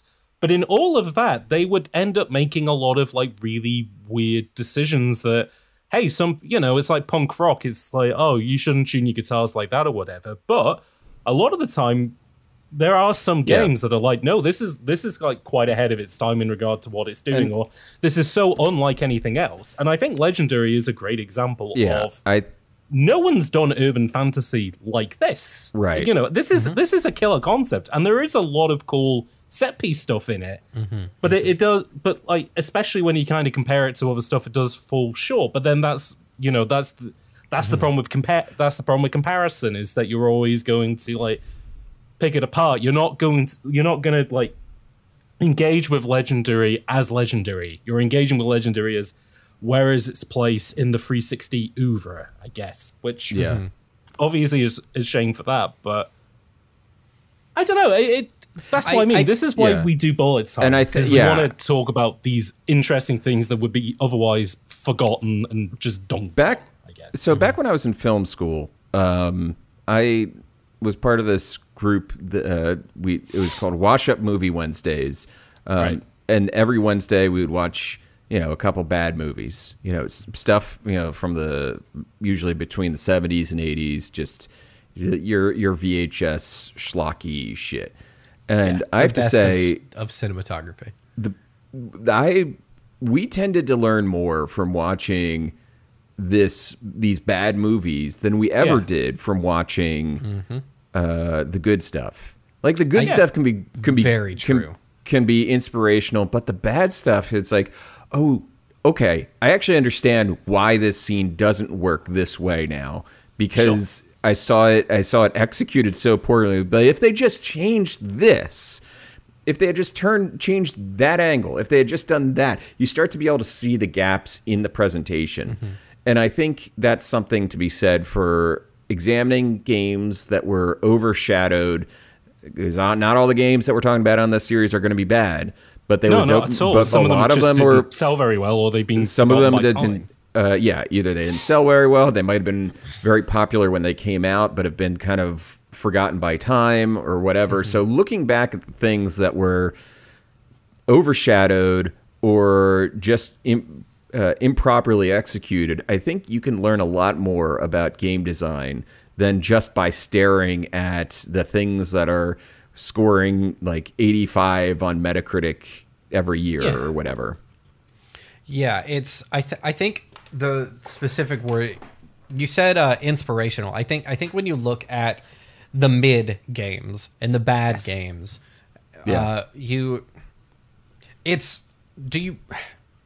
what you play and what you get from it is based on whether you are looking for something to be inspirational or educational. Sure. In your medium. Legendary, in some ways, is both. Yeah. Because it has so many great ideas, but you can learn a lot about game design by looking at the ways that it fails. And it's especially interesting to go back and look at the things that it does compared to everything that is just kind of wrote and understood as like the best way to do things for X, Y, and Z reasons nowadays. Yes. Like, put your checkpoint after the unskippable cutscene. Give extra healing items when you can. Do good level design. Pay for somebody else to do music which isn't just Metallica. Have varied music. Like there's a lot. There is so much about this game that I think you can genuinely learn. I could talk for hours about this game, unfortunately. Well, fortunately, this is going to be a 6-hour podcast, so welcome to the opener. I mean, I genuinely think people should maybe not play this, but watch a long play of it. Yeah. People should watch a commentary-less long play of this game and like really look into what this game does and really try to think about it, because it's so much. It's so much. You know, it's funny though, because I didn't beat the campaign, and I was just kind of like, I felt like I kind of got my fill, like I knew sort of where even though you did like mention a lot of like cool set pieces and stuff towards the end, I sort of felt like I kind of know what the motions of this are going to be. The one thing I wish I had tried was the multiplayer, which all the servers are dead for it. It was all on GameSpy. They are long gone at this point. Yeah, GameSpy has a title card at the beginning. Yeah, GameSpy has a fucking title card. Rest in peace, one of the GameSpy. Rip GameSpy. I remember hearing about GameSpy shutting down and like having an emotional moment. I mean, I remember that happening because all the Wii Connect and DS online services were tied into it, so you could no longer play like Animal Crossing City Folk properly or like Mario Kart DS or whatever. But I would love to have seen how, especially because like there's some games that we cover later down the line where we do the single player campaigns. It's like, oh, this is okay, but the multiplayer stuff is like, oh no, like the mechanics that didn't really make a lot of sense in the campaign, they're really good here. Like we're doing an episode on Geist coming up, and the guest that we have on was way more into the multiplayer side of stuff than the single player. And the single player campaign was okay. It was kind of like, it was half puzzly, half Half-Life. But the multiplayer sounded like super interesting because it had the whole ghost jumping between bodies and objects and kind of how that affected deathmatch and stuff. So I would have loved to have known, like, because this game has the whole animus and healing mechanic, and it has like, you have these factions, you know, with the monsters where they're not aligned to anybody. So like that's the thing too, is like, that's the thing that I'm really interested in for Bullet Time is these games are like in the era of quote unquote tacked on multiplayer. Oh yeah. Yeah. That alone is very exciting. Did we have, we're at like an hour and a half. I'm doing the host thing and checking it, and we're at like an hour and a half. How long is this supposed to be? I'm feeling I feel like we could start to wrap up. I haven't really got any more thoughts about Legendary. We've kind of nailed stuff on the head of interesting, ambitious idea. I unfortunately have very many more thoughts, but I'm not going to say them here. I was going to say no. That's fair enough. Mostly because of time. No, that is absolutely fair. I guess sort of then maybe to wrap things from there is that, I mean, you would recommend people play Legendary, like just to, I didn't say I did not say play. I did not say play. No. Do not play this game. No, that's true. You didn't say play. You just said seek it out and like experience. Watch it. If you want to be a primary source instead of a secondary source of information for people who ask you about this game, play it. Yes. If you just if you want the visceral, painful experience, play it. If you just want to know like what the fuck is going on here, because there's so much that we didn't talk about because there's so much going on in this game. Then just watch it. We didn't talk about the big ass golem. Did they show a fucking golem in the intro sequence and you don't fight it? Yeah, you mad around to the other side. You set up EMPs, which I guess no, like... we can't do this. We're gonna keep talking about it. Legendary. Kevin, what about you? And I especially think it's interesting because, like, not to give away too much, but like the kind of the future episodes we do, there will be the interesting contrast of in the future, especially in the Raven Software stuff, where the earlier games they do is kind of more your FPS era stuff, and then as it goes on, it goes more into the Xbox and 360 stuff, which is obviously where my kind of FPS credentials lie in. Right. But I guess just to kind of like, what's your like final thoughts on like Legendary? I guess final thoughts. I mean, the level design uninspired. Enemies are fine for the most part. Depending on, I mean, they look fine. It still feels a little weird and out of place. Like we're not. I mean, the whole fucking thing with Pandora's box and I don't know. I guess it's supposed to be Greek, but get Lamb Hoot in here to talk about that. He complained about why the fuck with the werewolves in Pandora's box. That's a Norse thing. But yeah, it manages to be boring and also not very long simultaneously, which is really hard to pull off. But yeah, I do echo the fact that if you if you worked on this, I hope you did take something. I hope anyone who works on something bad takes something to learn from it. And that is I hope all those guys are even Animus Pants. Even I want Animus Pants to learn something from this game. But yeah, that's and all the dudes and all the ladies who were shouted out in the credits. All the dudes and all the ladies. Well. Best weapon is the axe, by the way.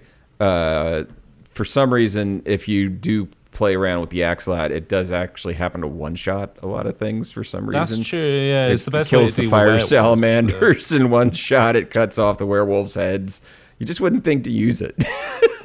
It's funny that like every game of that era felt like it had to have the iconic melee weapon, because like Half-Life has the crowbar, and it's like, okay, well, Bioshock's gonna have the monkey wrench, which is the same as like System Shock, you know. But this game is gonna have a fire axe. That's gonna be its, which I guess is very kind of New Yorky, I suppose. Yeah, sure.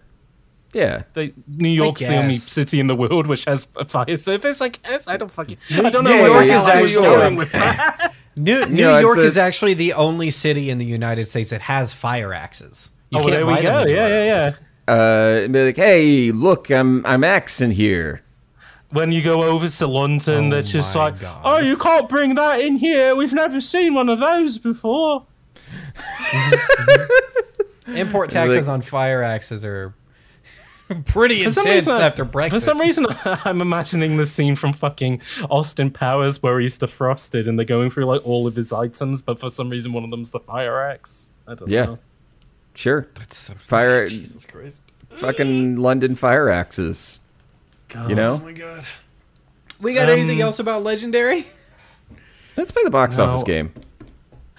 Nevyn, we're gonna play a little game like Saw, but not like Saw. Hopefully, if we're playing a game like Saw, I already did Legendary. I don't want to do another. There we go. We were talking a lot about the context of when this released and kind of what it was competing against, and so we've invented this brand new game for this podcast, never been seen elsewhere. Sorry, not the box office game. Even though Kevin just called it the box office game, like we're doing the blank check one. Well, they do it about movies that come to box offices. We're talking about the top 75 games on the US charts. So, in 2008? So this game came out November 8th, 2008, and the week that it debuted on the charts is when we're talking about it now. This game did make the top 75 on the charts. What? It doesn't even qualify on the charts, unfortunately. Didn't even rank. It only sold a couple of hundred. I think it only sold like maybe 100,000 units, maybe even less than that. It did not like I said. I mean, it killed Gamecock, and kind of even though SparkUnlimited were able to then go on and do some strangled. Projects. It choked the Gamecock. It the Gamecock got they choked out the Gamecock and then continue carry on. We don't need to. Let's just then they I'm not going to acknowledge it. But between the two of you, we are going to try and guess what the top 5 games were in the charts that week. So between we haven't got like buzzers or anything, so you're just going to have to guess. But there are points on the line, maybe, I don't know. Hopefully somebody might track these after the fact. But anyways, at number 1. Debuting in the charts, selling 1.1 million copies in its first week. The only clues I will give you is, it is a shooter, much like this podcast, the games that we are going to cover, but it is specifically a third-person shooter. Gears of War? It is Gears of War, but which one? 2! Gears of War 2 for the Xbox 360. Nice. Oh! Nevyn winning the first point ever on Bullet Time. Congratulations. Now, at number 2, and this clue will give it away, not only has it sold 13 million copies so far, it is a fucking juggernaut of a title. Actually, that's the clue I'll give you first. It has sold 13 million copies. Numbers mean nothing to me. 13 million is a lot. In games. Okay, all right. I'll give you the second clue then. It is in its 103rd week on the charts. It has been there for ages. Wii Sports. 2008. It's not Wii Sports. It is Wii Sports. There we go. Is it really? Yeah, Wii Sports. Wow. It is number 2 on the charts in its 103rd week. That's 13 awesome. million copies. Way to go, Wii Sports. Good Yeah, job. Wii Sports just fucking dominating. It is fucking powerful.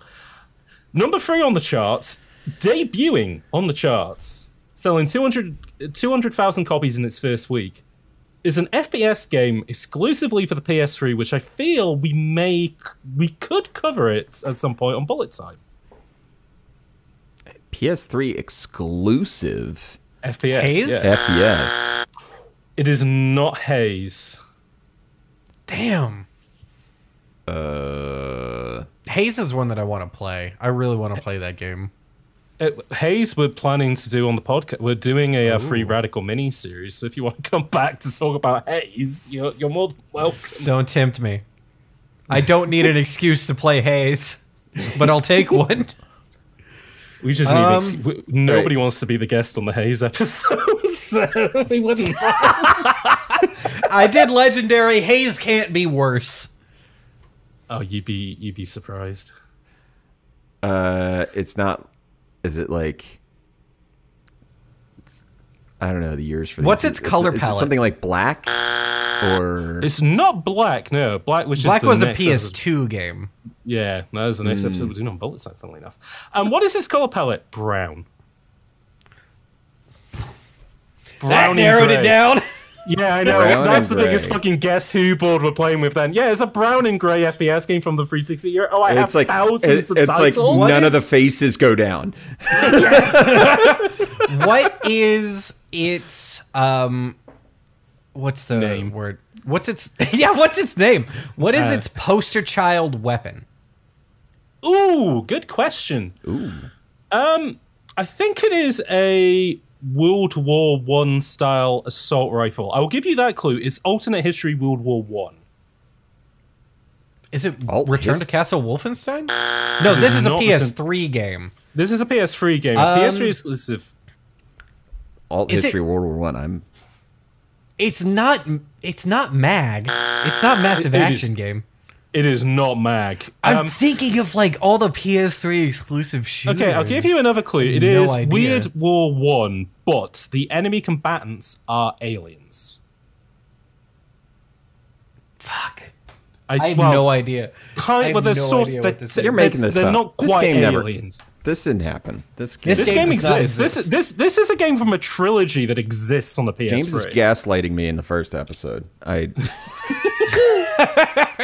Okay, I will give you another clue then. It is by a now Sony second party who is better known for Spider-Man, so Insomniac Games. What the what shooter did Insomniac? It's not Medal of Honor. It's not Medal of Honor, no.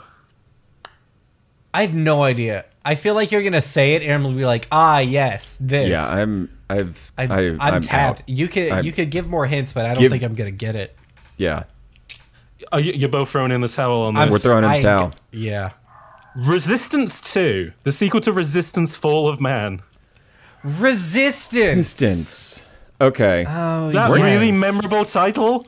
Resistance? Resistance. Were you just playing one of the Resistance games? I was thinking James. Not recently, no. Like I said, I was planning to maybe put Resistance on the list for Bullet Time because that is an I mean, we've been This talking is about like another one that I'm looking at it now. Wow. This was very brown and green. Oh yeah, this is an interesting game in regards to Insomniac Games. They make Spyro and they make Ratchet and Clank, and then them and Naughty Dog are very similar because they do Crash and they do Jax, and then they go into the PS3 era and they go, we need to make realistic human FPS shootery style games because that's what's new, and fucking Naughty Dog strike big with Uncharted because they know what they're doing, and these guys are like, we'll do Call of Duty, but you'll fight. We'll do Medal of Honor, but you're fighting aliens. You know, I was actually. I'm gonna say I was kind of close. I was thinking Killzone. Interesting. Killzone Resist- 1 we might cover. Killzone 2 and well, actually I don't know. That sort of Killzone, I feel like, still has a bit of cash to it in regards. Resistance 2 has the most 2008 fucking box art Oh yeah, I have ever seen. Killzone's another series in general that I really want to play because I like the way the guns look. yeah. That's why I wasn't quite sure what to say in regards to what the series weapon is, because I think it is an assault. I think it is an old World War I style assault rifle, but I think it does have, because it's an Insomniac game, it does have like valves and like extra sci-fi stuff applied to it. But yeah.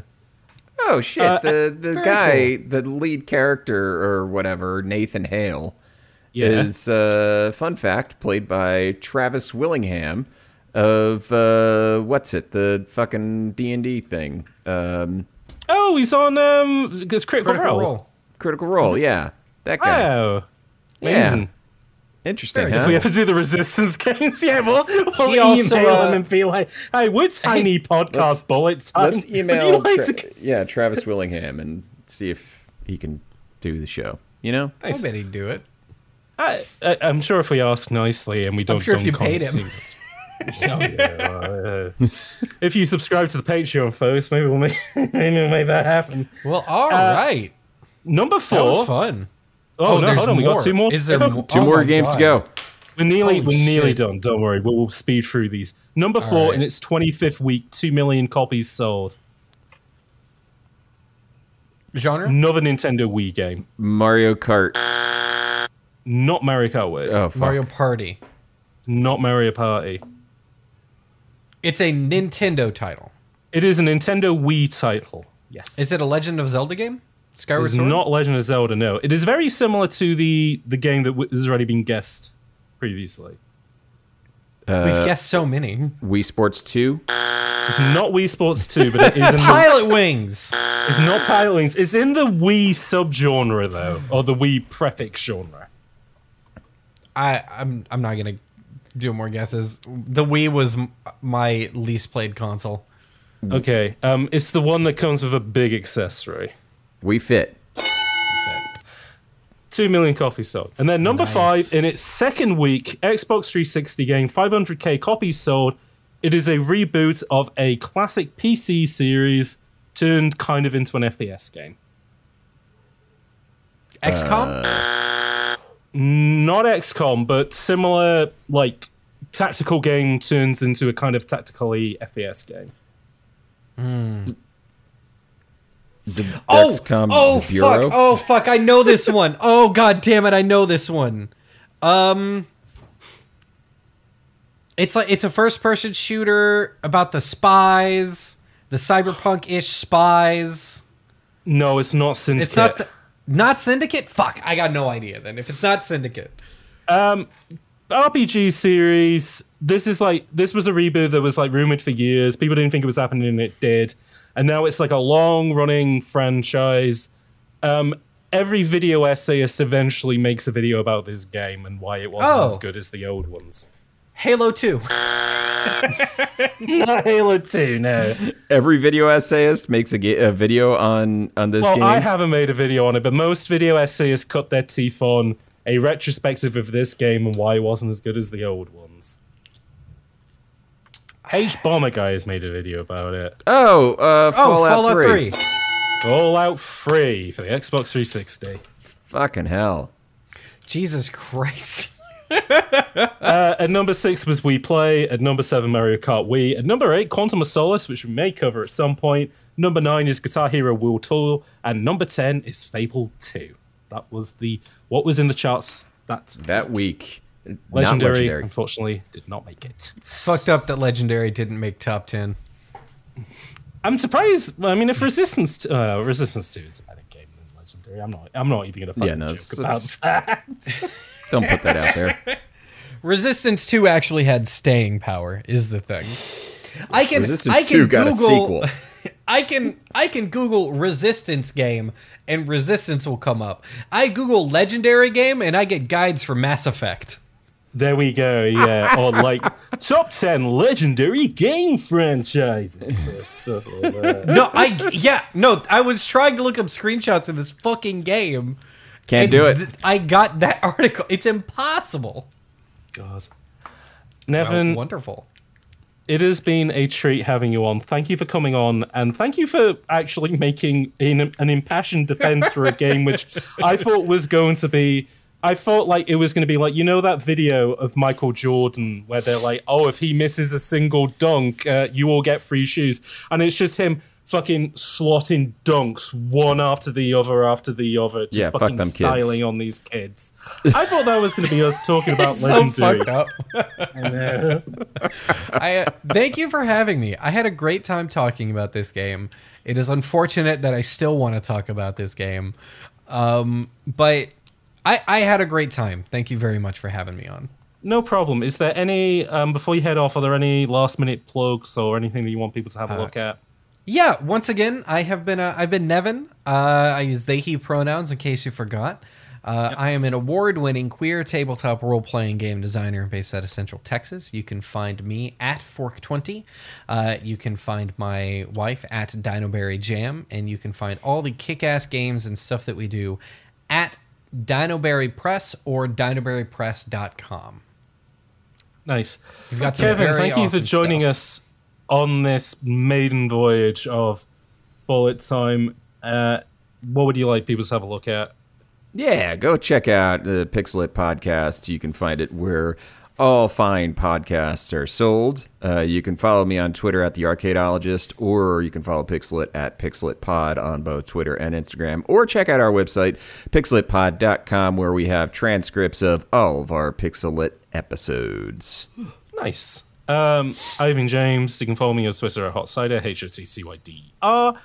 On the next episode, which will technically be going up the same time as this episode, but they'll hopefully be in sequence that you'll listen to this one first and then the other one. We're talking to Hamish Black from Writing on Games about EA and Criterion Games' 2006 shooter, Black. So I hope you join us for that. That'll be good. But until next time... Hold on, I'm trying to come up with a good... Okay, no, I gotta go. Okay, until next time, folks, keep blasting. Pew, pew, pew, pew. That bullet timing out of the way of the bullets. You can't escape these bullets. You cannot escape them. They are it.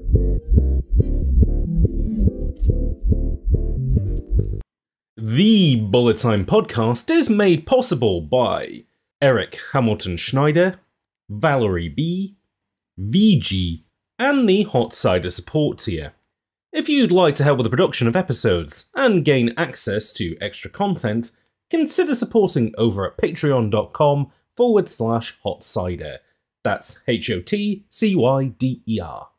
A special thanks to Max Coburn for the Bullet Time theme tune.